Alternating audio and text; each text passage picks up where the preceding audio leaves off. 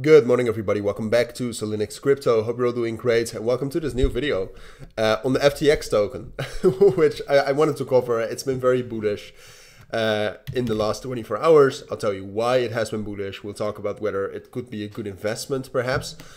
You can see that I actually, when I first saw this rally, I thought that might be manipulated, but then I saw some news about it.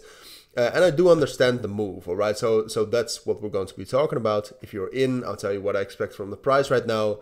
Very, very briefly, you can see that it hit a major resistance level right now at 2.25, 0.5 FIB, bit of a psychological level. And then apart from that, also just a normal key level. So it found resistance there. I think it still has potential to break above that. We'll talk about that though. Well, in general, like I said, we'll talk about everything you need to know. So let's get right into it. So the big why FTT is so bullish right now is obviously the news around the FTX reboot, all right, which basically has been providing bullish momentum every single time it has been brought up. Like I think the first time it was brought up.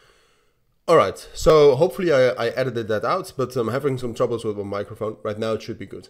So the first time it was brought up is in the spring, and every time they talk about that reboot of FTX, FTT goes up. Because obviously what they hope is that if FTX gets rebooted, FTT will have some value again. Because it's the main token of a crypto exchange that once was pretty huge. All right, so that is the hope behind people buying FTX right now. I also think there's some algorithms behind it, etc. So the big question now is, will FTT actually rally up higher? Because what we've seen over the course of all of these reboot rumors is that every single time that there's news about it, the price spikes up, but then the price always does come down, right? Because it never really, until now, or at least perhaps until now, never it has been acted upon.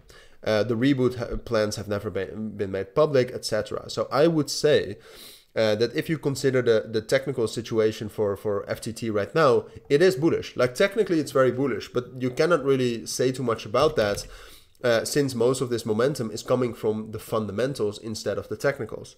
So you can see this, for example, like the open interest and volume increasing rapidly, that's bullish.